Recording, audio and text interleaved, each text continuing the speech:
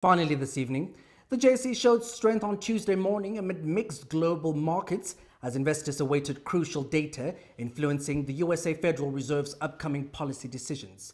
Fed Chair Jerome Powell indicated a likely cautious stance on interest rate cuts, suggesting a 25 basis point reduction ahead. Now locally, the South African rand weakened slightly to 17 rand and 32 cents against the dollar, down 0.3%.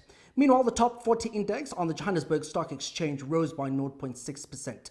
Portfolio manager Powell'S offers his perspective on the market's performance. Yes, well, the theme today has been commodities. We're seeing major commodities that we produce here out in South Africa having a good run. Gold is trading at $2,651 an ounce.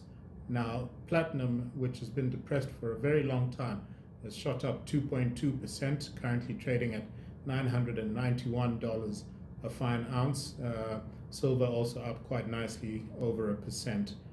And this has boded well for commodity producing companies, the likes of African Rainbow Minerals, the likes of Sibanye, and so on, are up north of 4% at this particular point. So commodity, or the broad all-share index, is up quite nicely, 1% at this particular point, led primarily by your mining companies, which I've just mentioned.